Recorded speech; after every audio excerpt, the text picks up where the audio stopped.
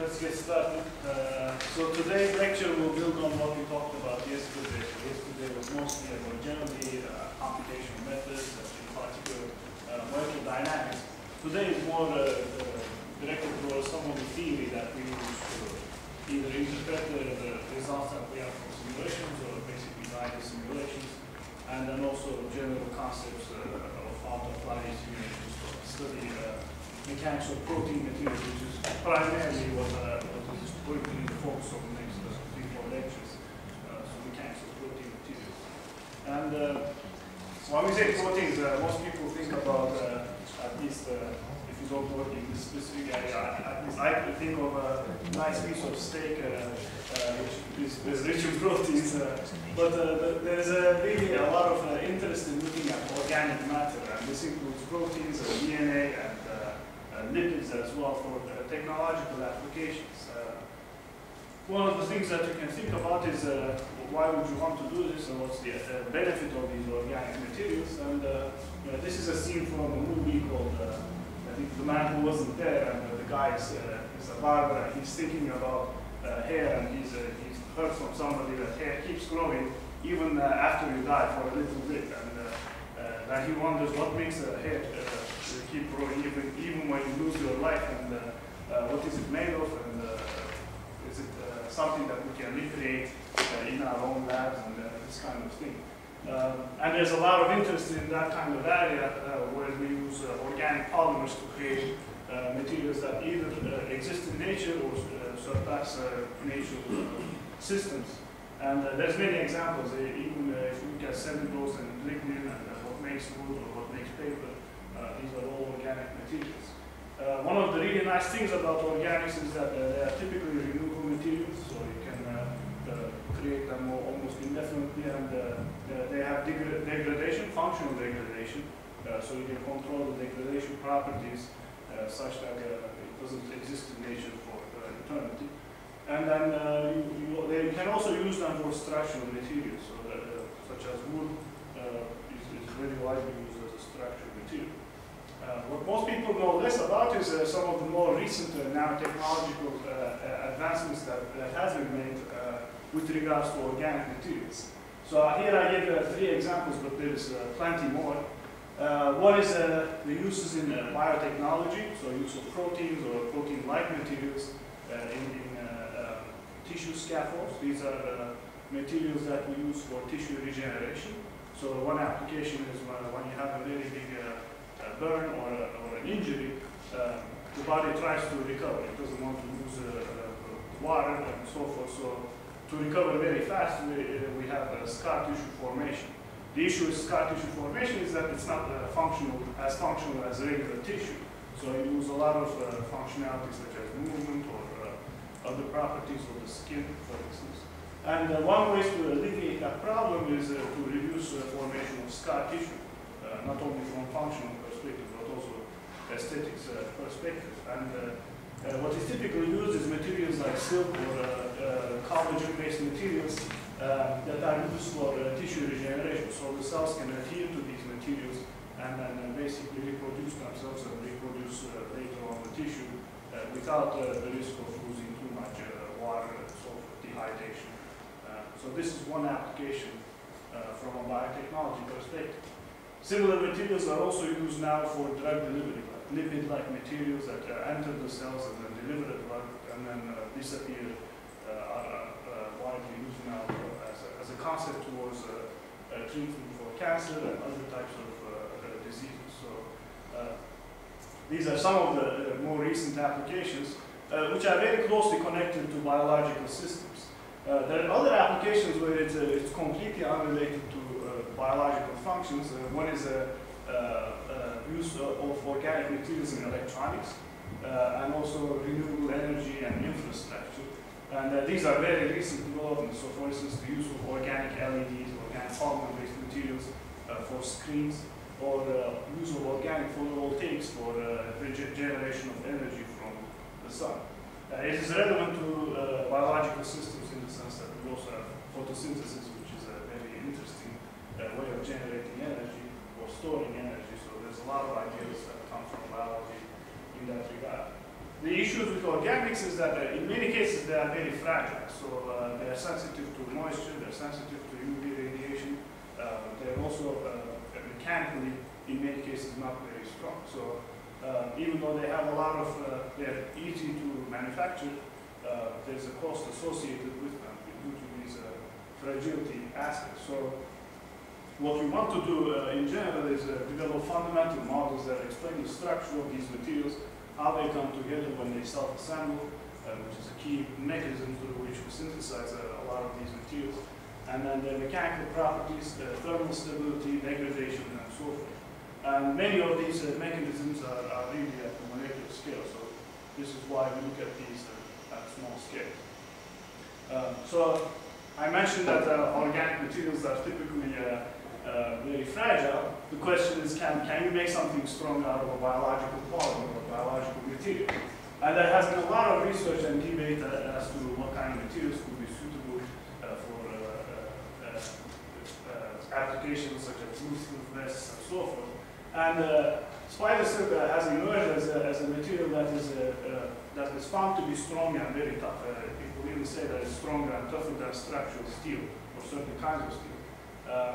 The question is, and some people even have hypothesized that you could stop a Boeing 747 that is in flight by using a strand of silk that is this thick, which seems very exciting, but if you do the calculation, it turns out that you need tons of silk and kilometers long strands and so forth. And there's no way to make that much silk. The issue here is if you try to create spider silk, just like you create regular silk, basically farms kind of from the insects. Spiders tend to eat each other. They're carnivores, so you don't get any spiders left in the end, and you don't get any spider silk made up of it other than a few grams. So this is one of the major challenges technologically as to how you would mass produce these materials. In fact, the only material that has been made out of spider silk so far is this very rare textile in the American Museum of Natural History, which took thousands of spiders and also several workers working for 4 years non-stop. So it's a very far-fetched idea, this basically applying spider silk directly to anything that we can use functionally in real life. So the key idea here is basically you could study spider silk and understand what makes it strong and what makes it superior to a lot of man-made materials, and then look at synthetic systems based on organic polymers that either replicate or surpass the properties of spider silk that we're interested in. So this is sort of the motivation towards why we study mechanics of these materials. And then there's other applications where we look at mechanics of proteins at the nanoscale or at the molecular scale. You might ask, why can't we look at these at the continuum scale and basically smear out all of these details about molecules, which probably doesn't interest us when we look at it from the macroscopic scale. Well, you could do that, and there's many ways to do it, or at least get approximate relations. But then a lot of interesting things do happen at these small scales, and they really govern the overall macroscopic behavior. So one material we could look at is very important for tissue injury and repair. This is called fibrin. It's what basically constitutes the blood clot. And it's a very stretchy material, as you can see from this short movie. It can really stretch it to several 100% strain. The key idea here is that if you look at fibrin, there's hierarchies of different mechanisms that play a role.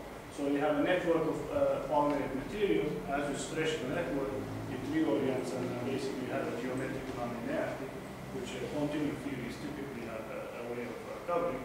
And then you also have a lot of molecular mechanisms that occur, sliding of molecules or unfolding of molecules. All of these happen at the nanoscale and are very dependent on the specific structures we're looking at. So this is why we look at molecular unfolding mechanisms of proteins, because this gives us very good information as to how to model these materials at large mass scales in the context of what we call multi-scale modeling. Okay, so in order to get into these molecular details, we really need to understand how these materials are created in the first place, at least to some extent. And I'm not by training, I'm not a biologist or a chemist, but I try to understand this as much as I can, and I will try to explain it in the simplest terms I can. So basically, this is the basis of protein synthesis. You have basically a DNA code that gives you a sequence of proteins, a sequence of amino acids, which constitutes the linear one-dimensional structure of a peptide. This is what we call a polypeptide. So this is essentially a chain of amino acids that through dehydration synthesis create peptide bonds, and then by adding more and more monomers, you can create a very long chain. And then this chain, through some other interactions, such as hydrogen bonds or hydrophobicity, collapses onto a very complicated three-dimensional structure. And then this is sort of the transition from here to there is one thing you can study, such as the folding problem.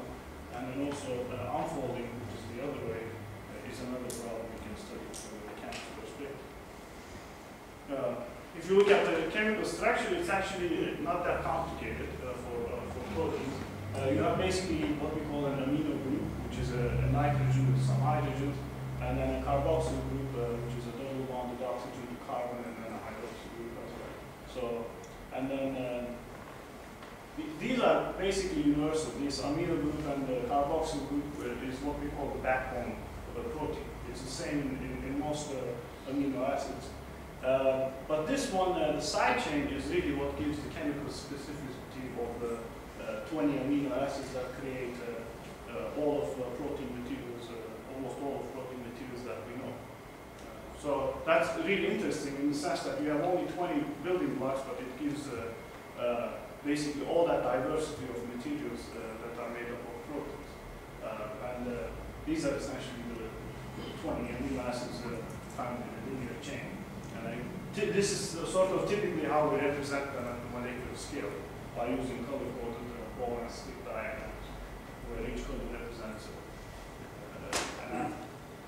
Okay, so we talked a little bit about these weak molecular interactions that cause the folding process. One of the key interactions that I will talk more about today is hydrogen bonds. And hydrogen bonds are very important because they govern the stability and architecture of proteins at the molecular scale and up. So it's almost like what I would call like a molecular glue in that sense. So the way a brick and mortar structure works in macroscopic scale, the same kind of hierarchies and structures can be formed at the smaller scales through hydrogen bonding. Okay, so this is basically most evident, I think, from a folding kind of simulation or study, where you can see that once you form these hydrogen bonds, the domain becomes fairly stable. So it's still vibrating and fluctuating with temperature, but they have an effect which really stabilizes this local structure that is created. So this, I think, is one of the important concepts of protein materials. And then this is only looking at it at a single molecule level, but a lot of protein materials are actually hierarchical. So what I mean by that is the following. You start from the molecular scale, which is in the order of angstrom. You have these hydrogen bonds and other things. Then it falls into another kind of structural system, like a tertiary structure. Then you can create fibrous materials with crystalline and amorphous domains and so forth. And then you can create fibrils, and then you can create fibers and so forth. So this is sort of a bottom-up approach, where the design really begins at the atomic scale through these chemical interactions. This is important for if you want to study fibrocell for technological applications, but there are also other areas where this is very relevant to diseases. I'll give one example, and this is what we call amyloid fibrils in biology.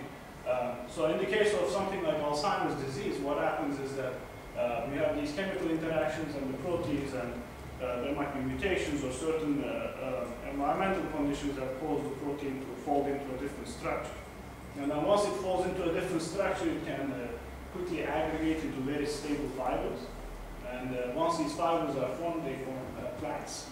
And then the plaques start depositing in tissue. And it's sort of a process that basically self-catalyzes itself, because you create more binding surfaces and then more particles start attaching to them, more proteins, and it just keeps growing indefinitely. And in many cases, the plaque can be almost as large as the organ itself, so it can be quite significant amount of deposition, which disrupts the soft tissue around the material.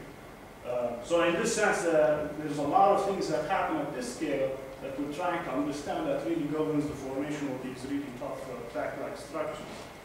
So these are very hard to disintegrate mechanically or enzymatically. So once they form, and there's no way to reverse it. So the key to understanding these diseases and how those plaques form is really looking at it at the molecular scale and then understanding these higher scale interactions as well. And then there's other applications of these protein materials. So one of the most studied aspects is mechanics of cells, cell mechanics, how cells move around, mechanical transduction or a hierarchy of protein materials within the cell. So you can see we have these hydrogen bond clusters, they create these alpha helices. Helices come together, they form these diamonds, coils, and then basically this goes up in a hierarchical scheme and they have these networks. And then the same issue is for muscle. Muscle is very interesting. If you exercise for a day or you run a marathon or do something very strenuous, then your muscles are aching and everything is torn apart due to both mechanical stress and oxidative stress and all of these other things that happen at the molecular scale.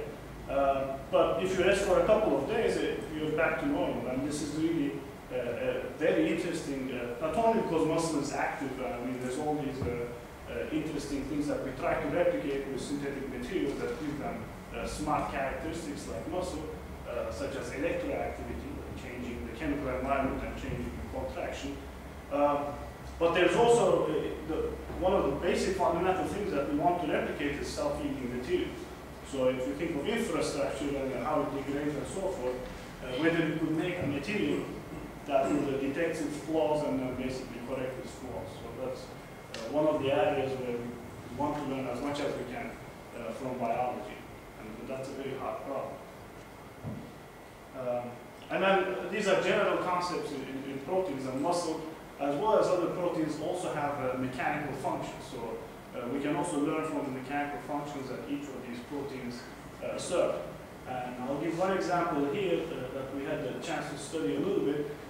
This is the bacteriophage T4 virus cell puncture device. So this virus basically adheres to the surface of a cell, and then it has a certain infection mechanism which is almost purely mechanical in its initiation. So you have this needle which is initiated by molecular motors, and it basically drills through the cell wall. The cell wall is very hard to go through because it's strong mechanically and enzymatically you can't break it down. So you need to drill through it so such that you can inject DNA into the bacteria. And if you look at the structure of this needle, it's really like some of the nanotubes that were discussed in the earlier talks, but it's made up of proteins. So it's quite different than the man-made protein structural materials.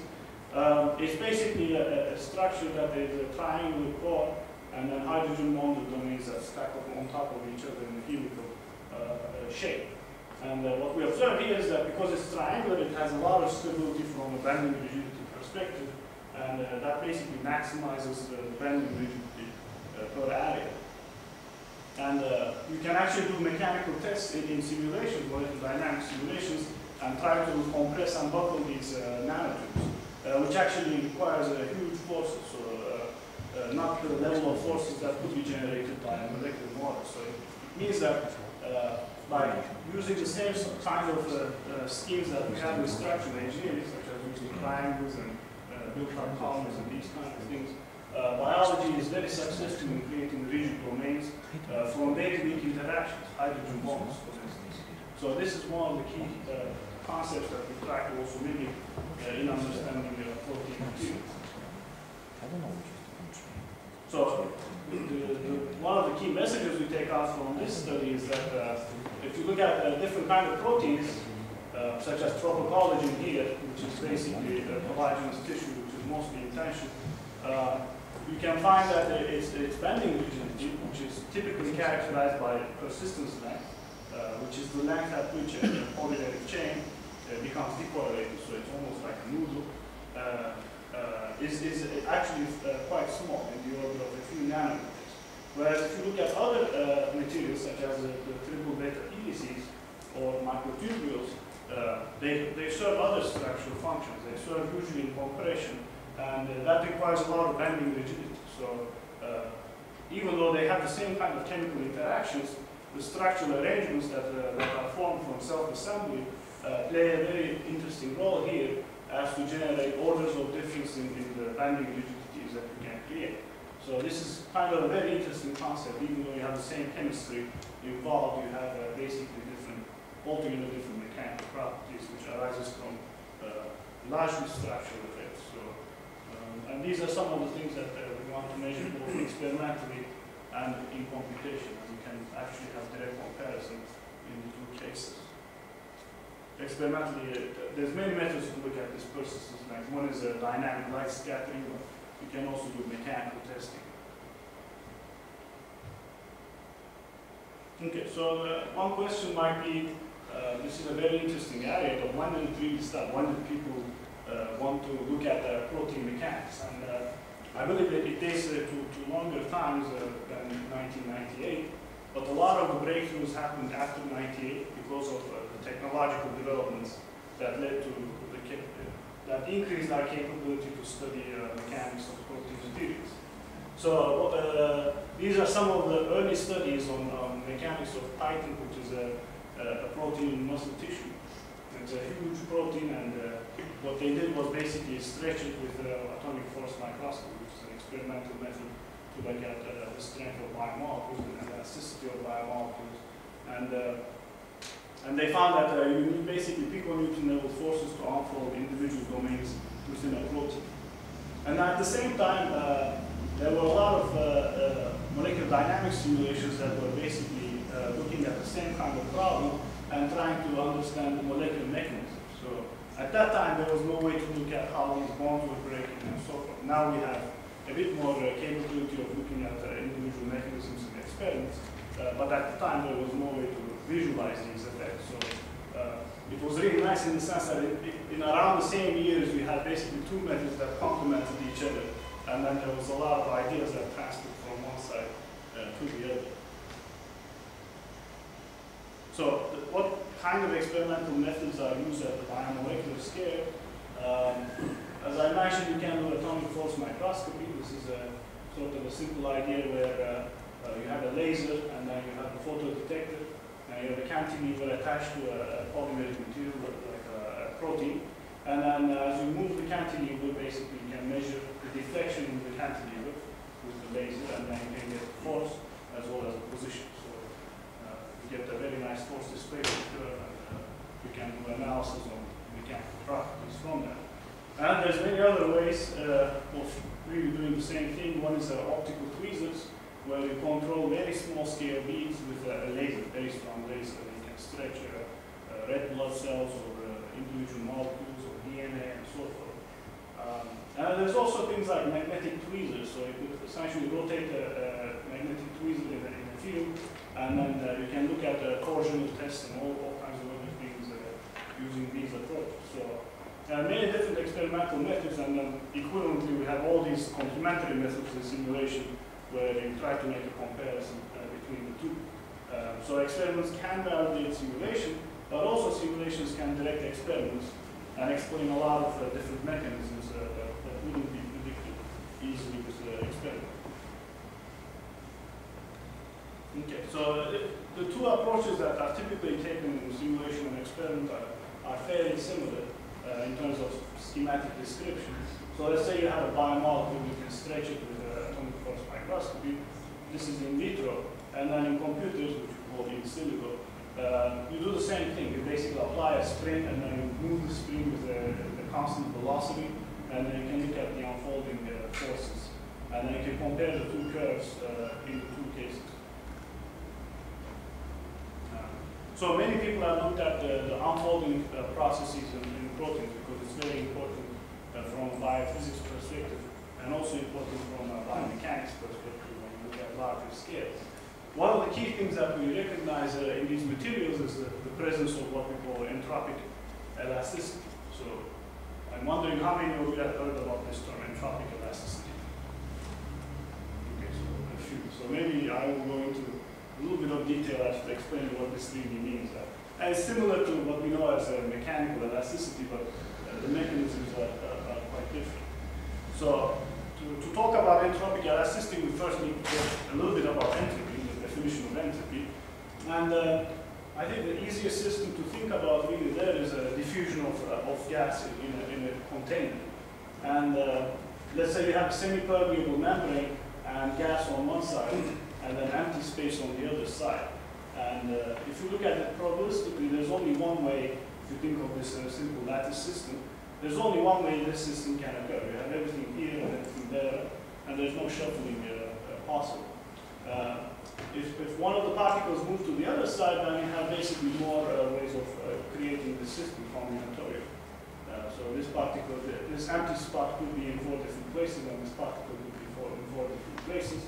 So you have basically 16 different ways you can have this system. And then when you come to the point where it's in equilibrium, basically the 2 particles here and 2 particles there, you basically maximize what you call multiplicity. So the number of configurations that have the same characteristic available to that state, that macroscopic state. So this relates very much to what I talked about ensembles in the past lecture. And then we said the systems typically tend toward minimum energy, but if you look at this picture now, we can also say that system tends towards maximum multiplicity. So in other words, when you open the door and enter a room, it's very unlikely that you'll find all of the gas molecules in one corner. It's usually spread out. And that's the basis of this simple thermodynamic concept. So entropy is, in this sense, related to multiplicity by basically a simple formula. So why is this important? It basically governs the mechanics of polymeric chains at small force levels.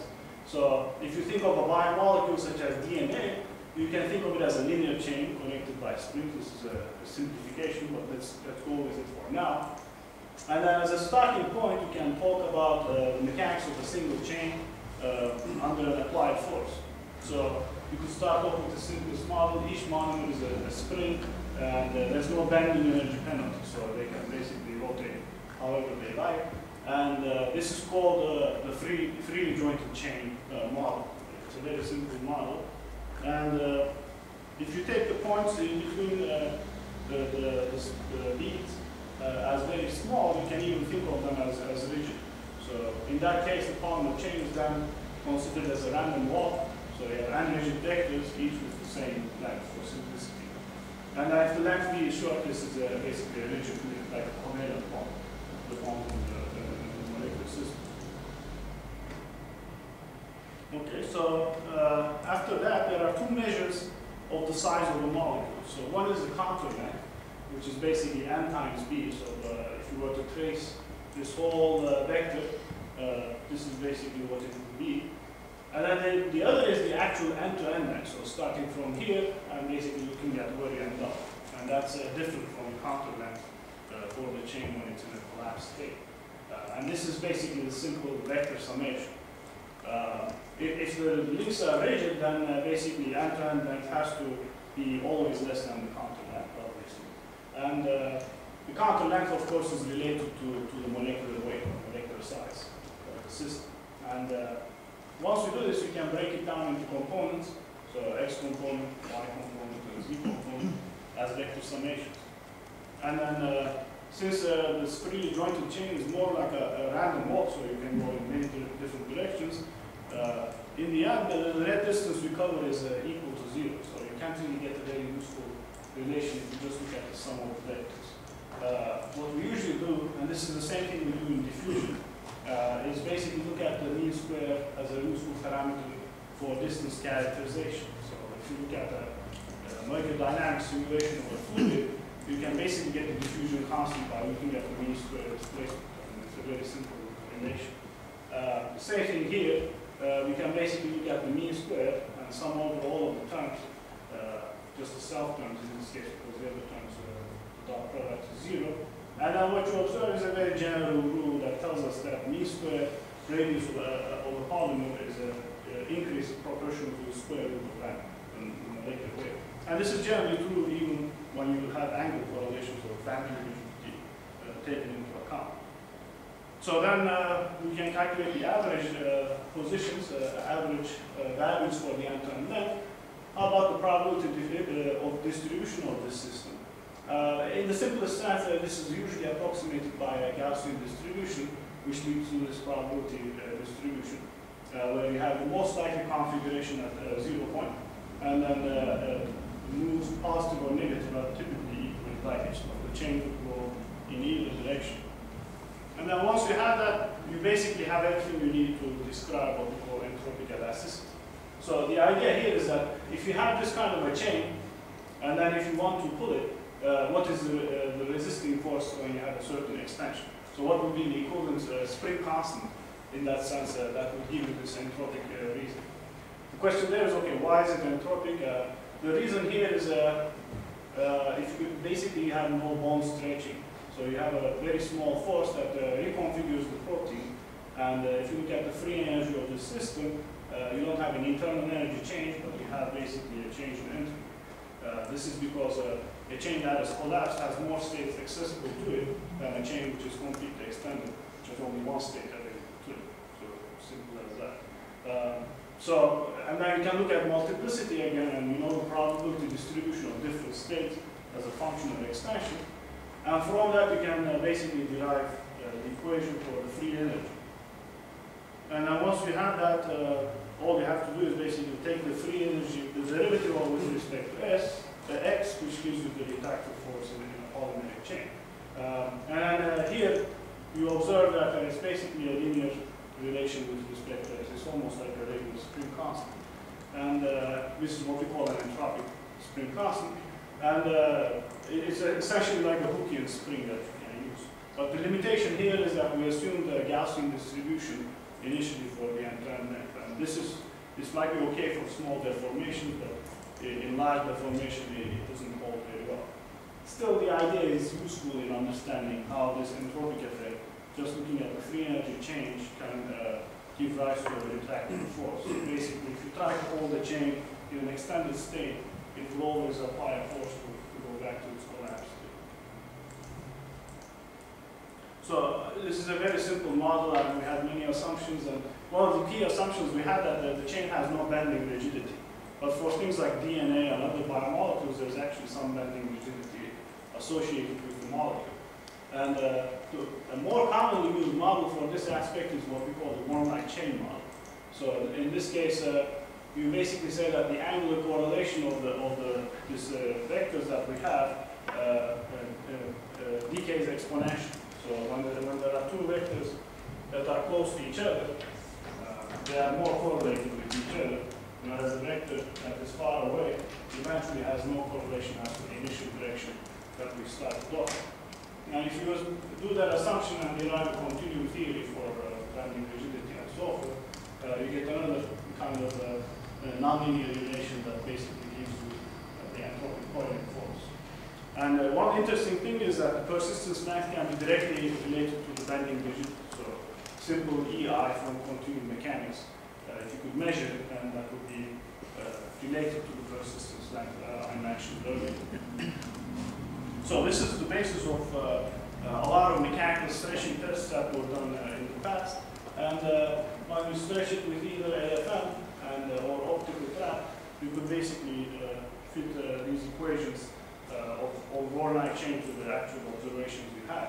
And essentially, you can observe that there's a very nonlinear kind of behavior. It's almost like a spaghetti kind of behavior. When the spaghetti is cold, it's very rigid, but when it's hot, it's like a noodle, and there's a dependence on temperature, as well as expansion that really describes this kind of behavior. I think this study was probably for collagen, which is most of the connective tissue, 30% of the connective tissue. Okay, so we observe this shape, and then we also have these several domains that are usually one after another in the protein. What you observe there is this sawtooth-shaped force extraction curves, and there's some nonlinear parts that we approximated for one like chain model, and you can actually predict the unfolding force of each of these domains. But the question there is this adequate as a description for the overall behavior of the protein? Well, if you take a really close look to some of these curves, which in the earlier studies, really no one looked at it very closely, but more after a while, people started looking at these. What you can observe is there's some deviations from what you would consider a typical one-night chain behavior. And what you, in most cases you observe is basically you have a one-night chain behavior, and all of a sudden you have a jump to another kind of curve, and then this is within one curve that looks like a single one-night chain curve. So there's some intricacies there. And if you look at the most widely studied proteins, such as I-27, you can actually clearly see a difference of several angstroms or nanometers in these cases. And then the key idea here is that a lot of these chain models are idealized. Right? We didn't talk anything about anything like self-interactions, how the chain will bind to itself, and so forth. So these effects, such as hydrogen bonds, are typically not considered in the theory. So one idea would be, how can we create a model that basically looks at this breaking of the weaker interactions in pursuit of sort of a more general law. So this is something we did with regards to strength of protein materials. Now we started off with two simple parameters. The basic idea is to seek a simple predictive strength model for simple geometries pertaining to protein materials. And the idea is basically you have two parameters. One is the strength of the hydrogen bonds, which basically represent all of the interactions. And then the other is the persistence strength, which relates to the stiffness of the molecular chains. And then what we did was essentially bring the concept from fracture mechanics, which is the energy balance concept developed by Griffith and Erwin. And where we say that the free energy change of the entropic chains is equal to the dissociation energy of the hydrogen bonds. So as you stretch it, you have an equivalence where the stretching, work done by the stretching will cause a rupture of the bonds. And then when you look at this kind of a relation, you have several parameters: the persistence length, the energy of the interactions, which you can roughly estimate as 4 kilocalories per mole, and then basically persistence length, as I mentioned, and that's basically all the parameters. And then you can basically write again the free energy state function, and then basically this is derived from the one-like chain model, and then you can essentially write the energy balance, and then you can take the derivative with respect to propagation of this crack-like behavior. And then once you do that, you get a critical condition at which, when you have a static force applied to the system, when the rupture event is going to occur. And this is basically for a large cluster of bonds in the domain, so it's not a very small cluster. And then what you observe is the following behavior. Just like in the experimental case, you can have basically a stretching and then a jump to the other curve whose released on that, and then you have basically a relaxation at the end of the unloaded scenario. So a lot of the theories that exist for proteins either looks at elasticity or the strength. For the strength, one of the most commonly used methods is the Bell model, which is basically a probabilistic model that uses the Arrhenius relation and an application of a force, basically reduces or tilts the energy landscape such that you can work on the system and it's easier to jump from one state to another state. And if you look at Bell-type relations, and if you think of it very simplistically as the more bonds you have, the more strength you're going to get, you would predict that it's going to keep increasing as you add more and more bonds. But when you think of the fracture criteria that I talked about earlier, you would think of that if you try to peel the molecular system, when you have an infinitely long tape as opposed to a short tape, there should be a point at which you don't have this basic bonds that are far away from the tape. Don't really sense what's going on at the frontier of that. So what you observe from that is basically a formula that gives you a threshold for maximum strength you can achieve with a cluster of hydrogen bonds. And You can predict the number of hydrogen bonds and you can predict where that transition is going to occur. Yeah, so then that number is quite small. Right? What is that exact transition number? Sounds So, like 4, 3 or 4? Yeah, 3 or 4. It depends on the solvent environment and how exposed the hydrogen bonds are. And in this simple model, I think the parameter that governs that is EB. So as EB is smaller, you have more cooperative, weaker bonds typically cooperate. But if you have a very strong bond, then they tend to break one another. So the basic idea is that you have a convergence towards this constant value after point. And this has some implications on protein domains that we observe. If the number is really small, as we said, like something like 4, then what you observe is if you normalize it by the length, you almost have a shape like this, where you really have an optimal length scale at which you have the maximum shear strength. And this is similar to inverse Alpers type behavior, where if it's too small, then the bonds are very weak, but if it's too long, you're not really using all of the strength. Of course, this is a completely different mechanism, but the shape of the curve at least looks similar. So why is this important? There's interesting applications of it. I'll just mention one here. If you look at a lot of these hydrogen bonded protein domains, in many cases they are actually very small domains. So there's usually 3 or 4, maybe at most 5 bonds that create these clusters of hydrogen bonds. So what we think is the case is that these are universally confined topologies that really generate maximum strength out of these hydrogen bonded domains. So this is actually, there were some recent studies that looked at how you could create biomimetic materials that also have these hydrogen bonded domains. And basically inspired from Keten and all of these materials. And there they also observed that if you have more than 4 bonds, typically you have a reduction in strength. So it seems to be correlated with a lot of the more recent studies. So this is sort of what I had as most of the theoretical things. But of course, all of these models are very simplistic. I mean, we only consider the case where you have a parallel arrangement of bonds. But if you look at an actual protein, there's all these complicated topologies and different domains and so forth. So the key idea here is basically, can we use molecular dynamics as a tool to do science and to understand proteins in more depth? So I'm going to talk more about the computational methods than theory in the next few hours of this lecture and the next 2 lectures. And most of the methods I will talk about is molecular dynamics and coarse-grained simulation. So these are different from quantum mechanical calculations and the larger scale calculations such as finite element methods. But these are not completely unrelated to each other. I mean, there's many methods to train molecular dynamics from quantum mechanics or coarse-grained models from molecular dynamics and also finite elements from coarse-grained simulations and so forth. And it doesn't have to be linear, so you don't have to go from one stage to the other, to the other. And there's many ways where you can map directly from quantum to finite element simulations. So it's not just this simplified linear scheme of things. The other thing is, I mean, you might still have quantum effects at the continuum level. It's not like quantum is only existing at the angstrom scale. It's a general phenomenon that can be treated at different length scales.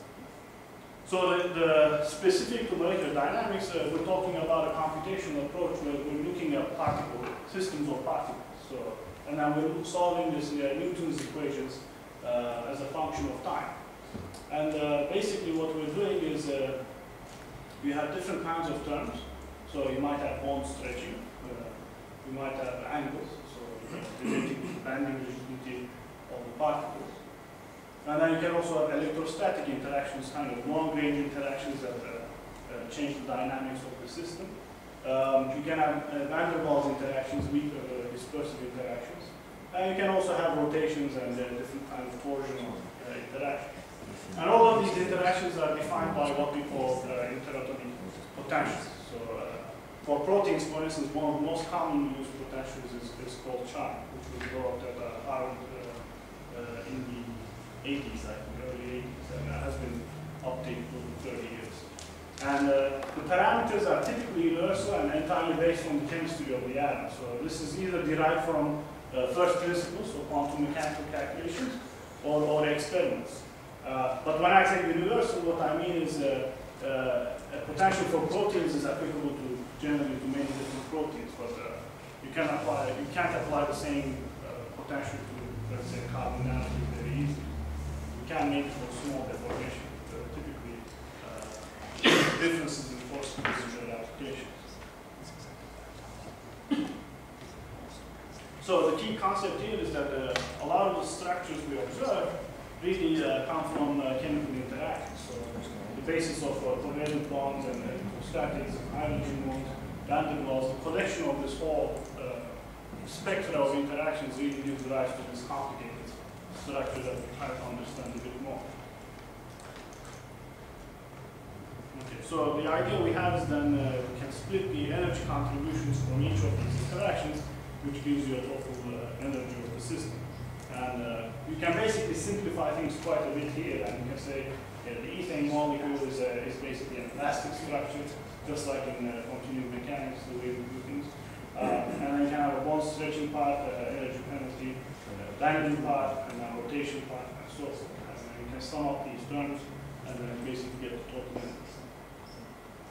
So for the specific case of Chan, which is a nice example because it has a comprehensive range of parameters, you have many different terms. So you have bonds, and then unigradally, and then angle terms, dihedrals, impropers, and non-bonded interactions. So you have to superimpose all of these different interactions such that you get an overall correct structure and vibrational properties. And this is typically all these parameters are trained or optimized from experiments. So you can do any type of experiments, or look at small molecules, how they vibrate, and then basically get that information through sort of this empirical description of everything. And if you look at the details, basically these dihedrals and impropers and angles and bonds all pertain to certain kind of chemical systems or chemical arrangements of interactions. So connectivity is essential. Bonds are simple, it's just a spring that connects two atoms. Angles are related to these kind of motions. So you have an angle between three atoms. And then dihedral and impropers are more related to four atoms. So let's say you have three atoms in a plane, that define a plane, and then a fourth atom that basically doesn't like to be on that plane. That's how we describe these torsion effects. And then you have these long-range interactions such as charges and electrons interactions. And then there was a question yesterday about solvation, I think, and this is one of the key issues here, that in many cases you want to have the same physiological solvent and, as you would have in experiments, which means you might have ions and water surrounding it, typically at pH 7, it could be a different pH as well. And then you basically solvate the molecule in a periodic box. So in this specific case, I had initially 44 atoms, now with solvent I have 1,000 atoms, and it's unfortunately much slower. But you do need explicit solvent in many cases because there are hydrogen bonding effects, there are water bridges, there's charge screening, hydrophobic forces, fluid viscosity, and entropy of the fluid when you stretch a molecule, for instance. So all of these have to be taken into account somehow, and that basically relates to a large computation time. So we mentioned all of these nice things about molecular dynamics, and we've also talked a little bit about the weaknesses. This can be expanded, but it's just quickly we can go over this. I think the strength of MD is that we can get atomic resolution, we can get details of rupture mechanisms, bond ruptures, etc. You get the full trajectories. You can also obtain free energies or solvation energies and these kind of things. You get dynamics, thermal conductivity, mechanical, etc. And it doesn't cost anything. You just pay for the electricity and maybe the cost of the software, but a lot of the software we use is basically free. The weaknesses, of course, is limitations in length scales, time scales. In many cases, you can't update connectivity, so if you have a covalent bond at the beginning of a simulation, it's not broken. So if you want to consider that, we need what we call a reactive formulation, so taking into account chemical reactions. You typically have an initial condition dependence, so if you start from one scenario, you might end up in one trajectory. If you start from another scenario, you end up in another trajectory. So you have to average all of these effects. And dependence on the geometry and force field, etc., as well as access to supercomputing. So and you can extend this list, but I think it's adequate to show the effect. But there's a lot of exciting applications where molecular dynamics really gave us a lot of insight. And I mentioned this application yesterday, I believe. It's called Folding at Home, where you use distributed computing resources such as cell phones or PlayStations that are distributed across the world. And by using simple things such as a screensaver, you can tap into this endless resource of computation and use it to do, let's say, protein coding or study diseases or many other things. So there are a lot of different applications where you can use these simple calculations and get very nice results. We're mostly interested in mechanics, so some of the things we want to look at is something like the stretching of a protein in muscle and observe what kind of bond breaking mechanism